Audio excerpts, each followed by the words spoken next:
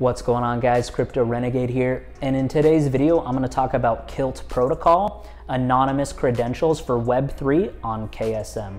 Let's get into it. But before I jump into the content, I just completely revamped my website, bitcoinlockup.com. As you can see on your screen, there's some very exciting stuff coming, and you can always preview my newest videos there before they hit YouTube or any other platform. And there's going to be some giveaways soon, so make sure to keep posted there. There's also going to be bonus exclusive content that I'm only going to have on my website and never on YouTube or any other platform. Let's dive in.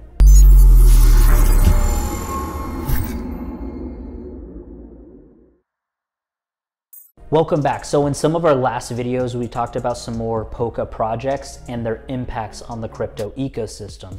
We've also covered Solana projects, Cosmos projects, and of course dug deeper and deeper into NFTs.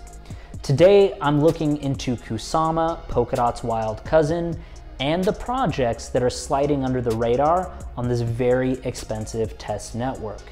Today, I specifically wanted to touch on Kilt Protocol, anonymous credentials for Web3. Let's talk about what it is, why it was created, and ultimately why you should really pay attention to this. So what is Kilt Protocol?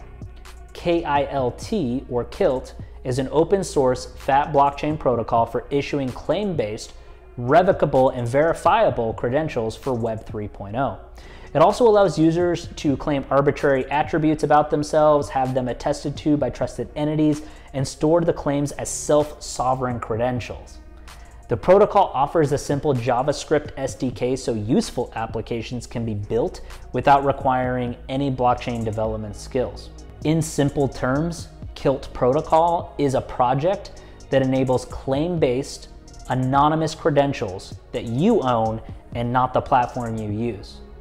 The project allows end users to claim arbitrary attributes about themselves, which are endorsed by trusted parties, and store these claims as your credentials or certificates. So what problem does Kilt actually solve? Well, if it's not obvious, Kilt is a blockchain protocol for issuing self-sovereign, verifiable, revocable, and anonymous credentials and enabling trust market business models within the new Web 3.0 ecosystem. In the internet users register services at, if those services become successful, they accumulate millions of logins and often collect and use data to generate users that are on the way. This leads to three potentially major problems. First, the data silos are honeypots for hackers and thus a high security risk. Two, the vast amount of users on one service automatically generates a monopoly. Better services coming up have a little chances to get recognized, and the monopoly service will not evolve as fast as it could because it does not fear the competition. And three, the amount of data collected by only a few services gives these services an unfair advantage in the age of artificial intelligence. Now, how does Kilt use the blockchain specifically? Kilt provides a base layer for verifiable credentials in the Web 3.0 world. Using the benefits of blockchain, they bring real-world accreditation to the digital world, creating a way for businesses to verify credentials and bring trust to a whole new transparent level. Their system will enable individuals, businesses, and governments to rely on a common standard, which is owned by everyone, participating, and not by one single entity or company. So here are some of the features and highlights. Kilt is also part of a Gaia X project initiated by the German Federal Ministry for Economic Affairs and Energy to build a European alternative to centralized cloud solutions. Self-sovereign data and identity. The protocol uses three peer-to-peer roles to maintain and verify trust inside the network: claimer, attester, and verifier. Claimer can be an object, individual, or an organization. A tester is a trusted party which confirms a claim to make sure evidence claimer provides is correct and accurate.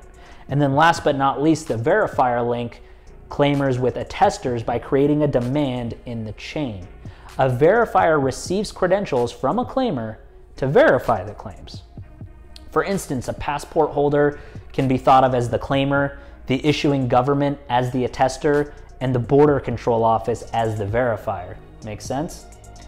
SDKs or software development kits. Kilt provides a JavaScript SDK which is used. It also uses Polymeck, which is an open source blockchain system designed to help getting liquidity into Polkadot-based projects that have not been ready yet to sell transferable currencies using their own technology. It is a concept like the ERC20 smart contract mechanism, but for issuing pre-currencies on Polkadot or Kusama, as it enables Polkaverse projects to issue transferable pre-coins before they go to the mainnet. Now, Kilt and the huge untapped potential here that I think maybe Doc is missing. Kilt has a great advantage going forward and will be one of the most important groundwork projects in the entire Polkadot and Kusama ecosystems. Kilt is currently also cooperating with Fractal, the KYC method for most projects in the pre-sale phase in Polkadot. In addition, the upcoming Polkadex, which is basically like Uniswap on Polkadot, has also integrated the Kilt SDK. Kilt's SDK is built in Java, so no blockchain experience is required to integrate the product, so all developers can use it. As of March of this year, there are 5 active projects in the Rococo Parachain testnet on Kusama. It seems that Kilt is the least mentioned project considering the number of followers on Twitter and official Telegram groups. Now, Kilt Protocol and its connections to Web 3.0. One of the most important things is that Kilt is involved with Web 3 as well. There is no clear definition of Web 3 or a single creator, but rather a collaboration of many different individuals and organizations, such as the Web 3 Foundation, run by the founders of Polkadot. The main difference from Web 3 is that it's decentralized and users manage their own data instead of intermediaries like Facebook. There are now many accounts on different systems such as Facebook, like user accounts, banks, passports, workplaces, stamp cards, and many other intermediaries, such as governments and centralized companies. Many of these people regularly use them for their own gain, and these credentials are at risk of being leaked. With Kilt, users only need an access record, which they manage themselves, and they decide how they want to use it, view what, and even just their name. Plus, only one passkey is required to use your credentials anywhere. No need to remember multiple passwords for multiple accounts on Snapchat or YouTube or Instagram or any other centralized platform. Wrapping this up, Kilt and its endless possibilities. In a world where Kilt has become extremely popular, when you go to work, register your work ID with Kilt, then go to the cafe at work, and then you show your ID. You use a machine to which a large number of goods have been assigned their own unique ID and order automatically with your paycheck. Again, ideally a payment in crypto. The deliverer comes with this ID to fill the machine with products that also have their own ID. Stay with me.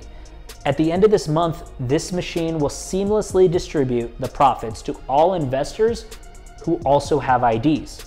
There are many other use cases for Kilt like automotive, messaging, advertising, and so on and so forth. A new and current innovation is the COVID vaccine certificate that many countries adopted. Kilt will likely benefit a lot from this as they release an anti-COVID app designed specifically for it. So is Kilt now officially a Kusama Parachain?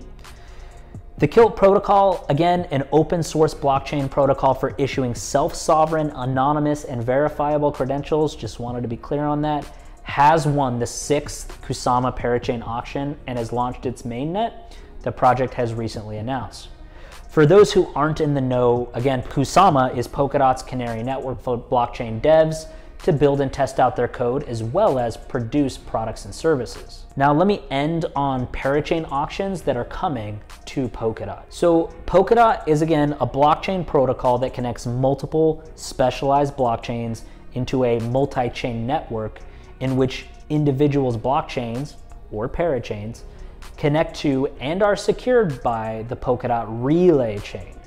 Due to the limited number of parachains that can be supported on the main relay chain, slot auctions are being used to select the parachains that can be added. 11 parachain slot auctions have taken place on Kusama, and 12 parachains are currently running live on Kusama, Polkadot's canary network for blockchain developers to build out and test their code, as I mentioned.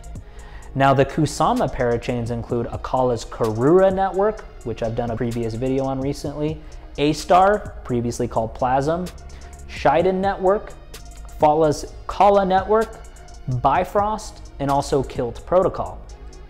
The highly anticipated parachains on Polkadot will be technologically viable from early to mid-December of this year, with a deployment to Kusama, Polkadot's Canary network, by the end of October. The parachain code in our codebase is feature complete, Gavin Wood just said. Polkadot's full code audit has been completed, and the corrections to the code are expected to be completed by early November 2021 at the latest. The first batch of 5 Polkadot parachain auctions is scheduled to start on November 11th, with a new auction each week, according to the Polkadot blog post on October 13th. The first batch of 5 parachains will be onboarded from approximately December 17th, instead of immediately following each auction in the case of Kusama. Each auction, Polkadot will assign a parachain slot with a total of 96 weeks, divided into 8 12-week lease periods, as opposed to Kusama's 48 total weeks. What do you guys think though?